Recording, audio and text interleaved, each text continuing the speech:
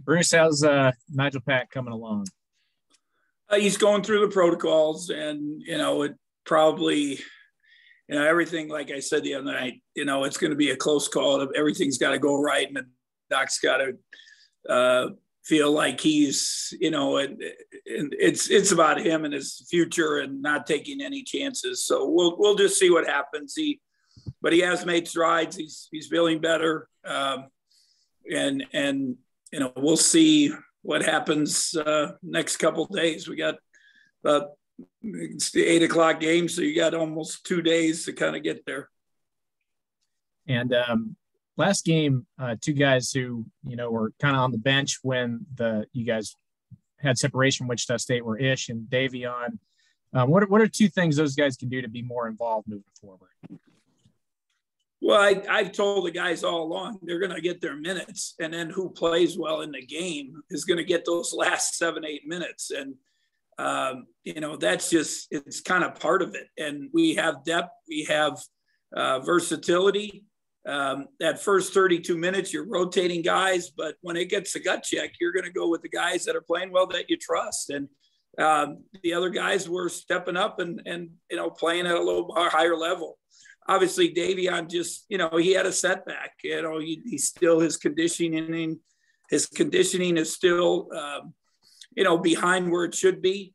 And then when you're conditioning, when you're a big guy and you're trying to keep up with the game, now you don't maybe have the legs to go and make that layup that he had or whatever. So I talked to him after the game. Actually, I talked to both of those guys late at night on Sunday night, and and Davion, I just told him this is a work in progress. We have to get yourself back. We do need you. I'm happy Casey's playing well, but you might be the difference maker on Wednesday night, and so he is important. Ish, obviously his, like a lot of young guys, shooting is the mindset. He's, that's what he's known for. And he hasn't shot the ball, well, yeah, to this point. He had that one game where he kind of got going. I just talked to him about, I thought he played better defense, get some rebounds, get an easy one, get a putback, get a transition layup, whatever it might be, focus on all the other stuff that you can control. But he also has to work to help himself get open shots. If you haven't made shots, you got to work to get open ones. And I told him this the other night, he loves the game. He studies the game. He knows the game.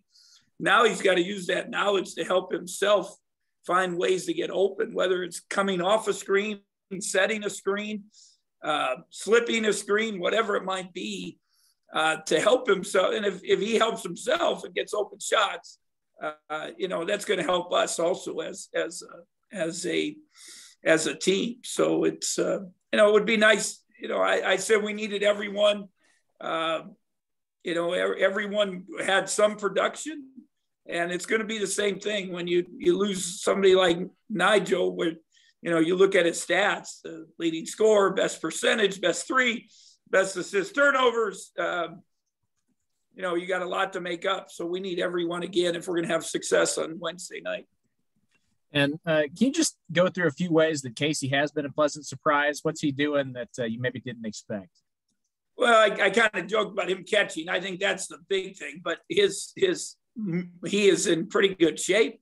He's running hard. He's playing hard. He led us on our play hard chart with 11, which is the high for the season for anybody.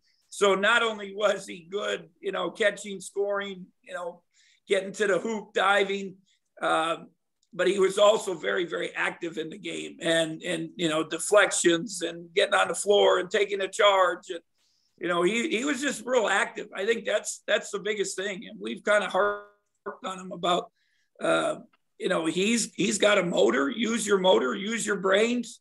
Maybe doesn't have quite the jumping, even though he got a couple lob dunks, which really made me feel good for him and for us, for his future. But you do have pretty good athleticism. You're running. He's in pretty good shape. He's taking care of his body. There's a lot of guys that come in to the office or to the ice center and work on their bodies. But he might be, spending time with Luke, spending time with AJ. He has really been dedicated to that part of it, which I think has helped his body be in that shape where he can be really competitive. Thanks, Bruce. Good luck to him. Yeah, thank you. Next question of Michael Goins. Yeah, Bruce, how much progress has K-StateOnline made in the footwork standpoint?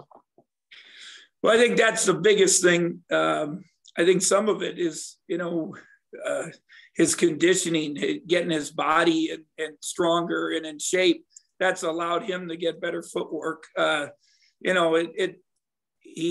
think he's used to just being strong and using his body. Now we're trying to teach him get angles. Basketball's a game of angles and space. And then if you have a good body and strength, now if you can use your body with the angles and space, it helps. But just getting out of ball screens, we talked about it as a staff. Sometimes you got to set those things. It creates opportunities for the guards. But other times, if you're a little late, it's almost better just to run out of it and get to the hoop and put the defense in a bind with their tags on the weak side, which I thought he did a great job on Sunday, and he's getting better at that.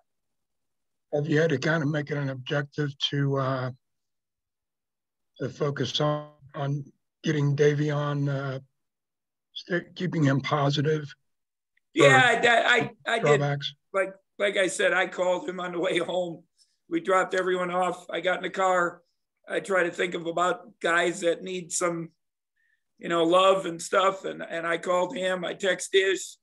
I can't remember. I got somebody else, that Nijel, I think, just to make sure he was okay. But I told him, this is, and Coach Lowry is very close with them. We just told him, we told you, this is a work in progress. Your lungs, your body, everything got, pushed back. And when you're a big guy, it's going to take a little time. And, I'd hope by mid-December, but we're getting toward mid-December. I guess now you're hoping maybe by Christmas, but he's been good. He's coming in every and not a game day, but every other day of the week. He's coming in and doing extra. And, I hope it pays off over this next couple of weeks. And with this Wednesday, Wichita State, Marquette, good is that to get you? You're 3 weeks out from conference play, kind of give you guys a taste of the normal Saturday and Tuesday, Wednesday kind of thing. Yeah, we talked about it even last week. You had Sunday, Wednesday, or I'm sorry, it was Sunday, Wednesday. You have Sunday, Wednesday this week. You're going to have Sunday, and then you got exams, and then you got a Sunday, Wednesday, or maybe a Sunday, Tuesday again that next week. So you get that little routine of preparation. We didn't get back till, 10:30 or so. Hard fought game. Yesterday's all, it's a mental practice. It's shooting and mental and getting your bodies back. Today we got to do some live stuff and be ready for Marquette. Shaka's done a nice job. Great energy. Marcel is a really good player that has helped them. The young guy Lewis is really played well. And he's got him a little bit more his VCU kind of style. They're playing high, flying around, very, very active. So it's, we got a tough contest. They've already beaten, they beat Illinois, they beat West Virginia, they beat Ole Miss. You think about our opponents. So they've beaten some pretty good people right now, and they got pretty good energy. Thank you. Next question to Cole Carmody. Hey, Coach. Yeah, I was just curious. Against Wisconsin, Marquette seemed like they were doing a lot of full court press. Is that something you expect them to continue in this game? Yeah, they've been, like I said, Shaka's kind of gone back to his VCU days. He used the press off and on, actually changed the game at Austin last year with us. It was the COVID game where I don't know how many guys we had, by 5 or 6, and we stuck Luke in there without really even practicing. And but the press, it was even, and there was one stretch of like 4 or 5 minutes where that press we turned it over, took us out of the game, and we could never catch up. We did a better job against them at home and fought them down to the end. But he's using the press to create some energy, getting them to play hard. I think trying to create a culture. He's got quite a few young guys mixed in with those couple older guys, and that mixture is been a pretty good formula right to this point. And they gave up a bunch against Wisconsin, but they've been scoring pretty good clip also. Yeah, and just kind of building off of that, in the game against Albany, it looked like they showed a little bit of a full court press, but other than that, you guys haven't really seen that. Was that something that you were looking at when you scheduled them? Was to try and get that, or how did that? It's funny you said that. Coach Lowry said, "Did you do this on purpose?" And I'd like to take credit for that, but I didn't. But it worked out because we had to do a couple days of pressing because we knew actually Wichita's pressed more. They didn't press very much. I was kind of surprised. I thought that, but maybe just to score the game, they felt they were in good shape, but they've used the press more than they did against us. Marquette is going to press us. I promise you that they press after made free throws. They press after made hoops. They just try to keep you out of rhythm. So we're taking care of the ball, and we've made improvement, but taking care of the ball and making the right plays is important. And then I know you talked a little bit about him after the game, but Luke tied a career high in points with 8 on Sunday night. Is that something that you and the staff have been really telling him, be more aggressive, try and score the ball, or was that kind of a pleasant surprise for you? And I've said it to you guys. I said it way back. He might have been, there's been a lot of surprises, but he might have been as big a surprise in those early practice anyone. And then I say that, and he comes out and lays an eggs, at the start and doesn't make shots. And but it was good for him to get going. He still is a freshman. I know he played some games last year. He played some minutes, but it was without really practice. It's new to him.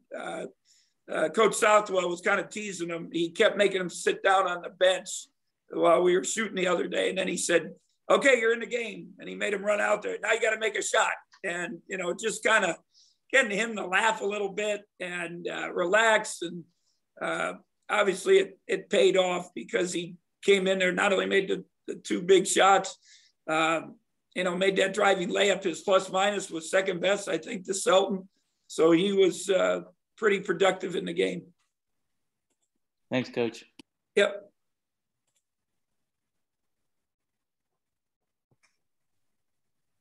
Other questions for Coach? I think, Michael, you probably have just lower your hands. Anybody else? Grant's got some. Oh, sorry, Grant. Oh, sorry, Grant. Go ahead. Grant Flanders. Hey, Coach, Marquise Noel, he really, really played well against Wichita State, even, in that second half. And Isaac Brown said after the game that his defensive pressure may have been the difference. Just how key has he been on both ends, and especially for that game against Wichita State? Well, he's really important. And I've said before, his dynamics, especially his defensive pressure, can change games. He's a you think about a big play in the game, gets kind of steals the ball, dives for it. The guy grabs his leg. We get 2 free throws in the ball, big momentum changer. First play to second half. I know he doesn't, get the layup, they block it, but he steals the ball. And it makes it tough for teams to get into their offense. And, his pressure has been really important. I'm really pleased with his assist turnovers, 4-1. And we talked to him. Coach Southwell had him in yesterday. I sat a little bit and talked to him just about, just some of those shots. I want him to have confidence, but, if you make one, that doesn't mean you're on a heat check. I think sometimes our guys think one is a heat check. You got to get 2 or 3 before you get into a heat check. But I love how he's getting into paint. He made great decisions. He was a good leader. And he probably was, difference in the game. And you think about, I think he was he the leading rebounder in the game? He had 8. I know that. Yep, he was. So he was really, really productive in a lot of ways and made the big plays down the stretch. And then I just want to ask, do you foresee, it worked out against Wichita State. Do you think you'll bring Selton off the bench again against Marquette? I think for right now, and I hope Selton's feels good about it. Again, who was in at the end of the game? He was in. And that's what we kind of told those guys, play well and you're going to get your minutes. And those extra minutes are the big difference makers in the game. I trying to look if I got how many minutes he played. I got the stats here. So Selton plays almost 30 minutes, which is about his average last year. And he's coming off the bench, pretty good minutes and plus 14. So, whether when we get Nigel back, obviously we see what happens. But when we've had Marquise and Selton coming off, if Luke gives us that production, get Davion going, that's pretty good group coming off the bench. And then actually I do want to ask one more thing, just because Carlton Lingard's been back to practice and stuff. How's his progression's been coming along? Well, I think next week is going to be a big week. That's, it's because he's going to get the practice. We're going to actually have practice. We got, just asked about the Sunday, Wednesday rotation. And, Michael asked about that. And, when you do that, you don't have, like yesterday, we really couldn't practice. Now we did an individual workout with him. Today he'll be scout squad. Obviously Wednesday, he's got his, he's got a little routine. They go, we're off Thursday. So we'll hopefully Friday, a little bit of practice, Saturday scout squad, but then next week, exam week, when we got 3-4 days to practice, that's going to be a big step for him to get back involved and see if he's got the condition and understanding where he is, that he can go back to back days and be productive. Thanks, Coach. Yep. Next question to Wyatt. Coach, good morning. I'm just not so much from the coach's perspective, but your opinion on the players.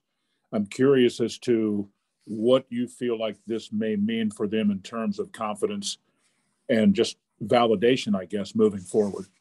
With the thing we've tried to do is really focus on growth, progress. You brought it up to me. Even after the Kansas City game, I talked about this.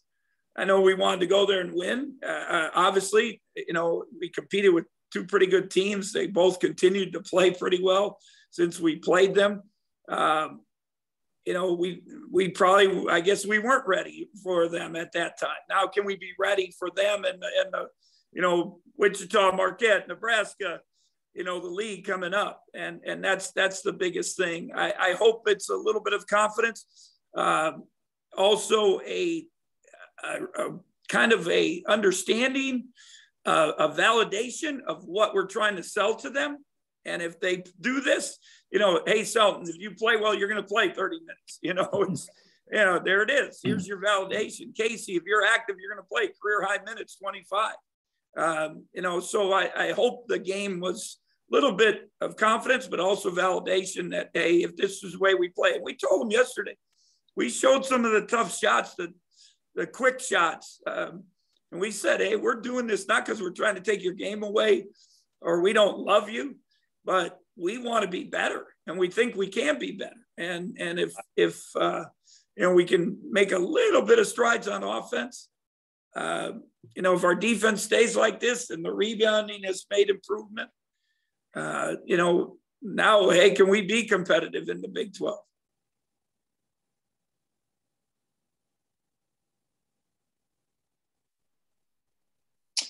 Any other questions for Coach before I let him go?